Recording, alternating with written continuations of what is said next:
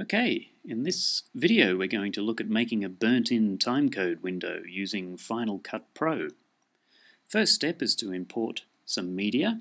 I'm right-clicking in the media browser and selecting Import Files. Go and find our video material that we're going to use. Select Choose, there we go. Now I'm going to drag that clip straight into the canvas.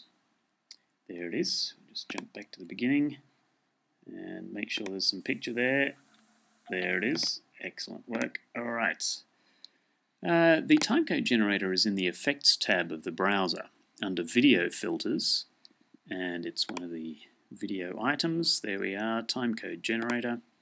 And I'm going to drag that straight once again into the canvas on top of my video. Select Filters in the viewer, double click to bring up that particular filter. Now, a few things we want to check. First, we're working in PAL video, so make sure we've got 25 frames per second. It should be the default if that's our project default. We can see the timecode generator here. It's going to obscure our picture, so we're going to just drop it down. This is the offset from center. I'm going to type in 240. Let's see what that does. There we go, right down the bottom of the window. And I can make it a bit smaller if I want to. That'll be fine. Right, now it's traditional to start your project at 1 hour.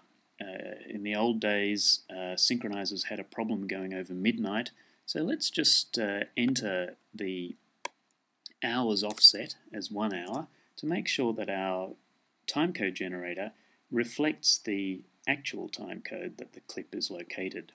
And we can use the right arrow to step through the first second, frame by frame. Make sure that we finish on 24 frames before jumping to the next minute, and make sure that that follows our time here. Excellent. Okay, so we're going to just mark in and out points for our clip. There's the in point.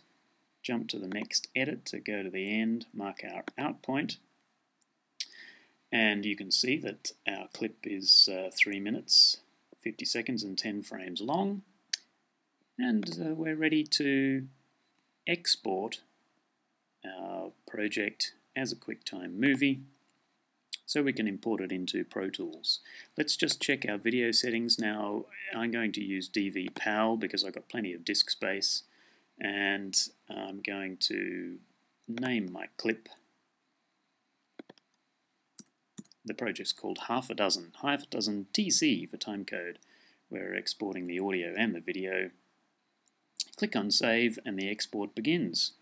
That concludes our little video. Okay, bye.